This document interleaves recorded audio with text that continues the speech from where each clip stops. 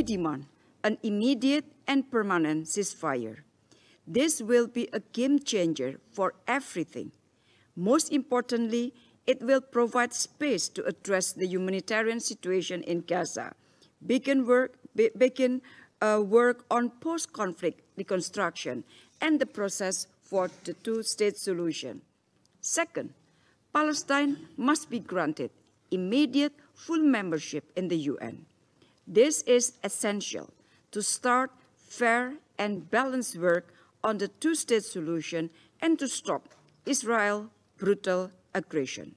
And third, stop the flow of arms to Israel.